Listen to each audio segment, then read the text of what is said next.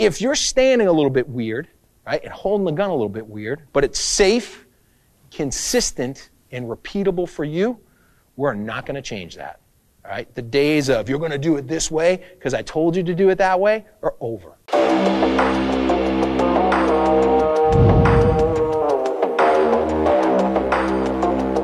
I want to start off with a good, solid primary grip.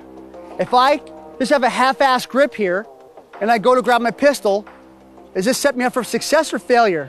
And I feel the pistol grip, and then I drive deep.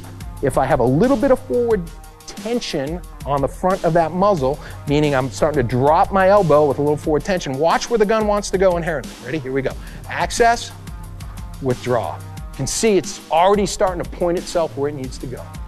So the way we typically go over drawing from the holster at the SIG SAUER Academy is to break it into a 3-step process. We've got access, which is me accessing the pistol. I'm establishing my good solid grip here with a touch point. So my touch point goes about my fingers touching the grip.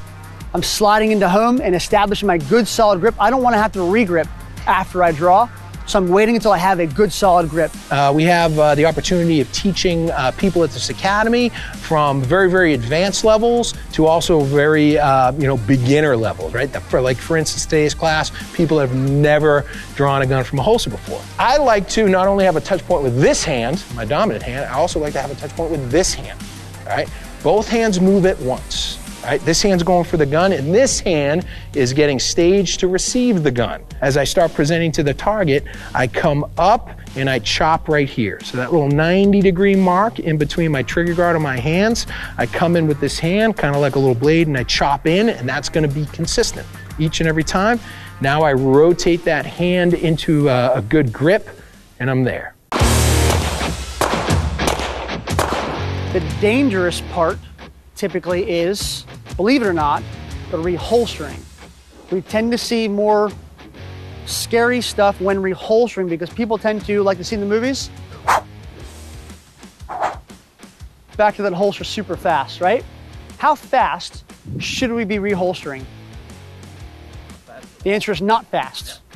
The answer is I should not be reholstering fast at all. Last one, make this one good. Make sure you're putting those air brakes on toward the end of the presentation, right? If we see a light start to turn yellow in the distance and we know it's going to go red, we don't just go and then lock up the brakes, right? We start feathering that brake. So as you draw, watch, I'll bleed off the energy. Ready? Eyes, ears. I come up, access, withdraw, drive. I bleed off that energy. Instead of doing this, locking up those brakes, my sights dive out of my sight picture, and then I have to regain those sights. We want them to take it slow in our basic level classes.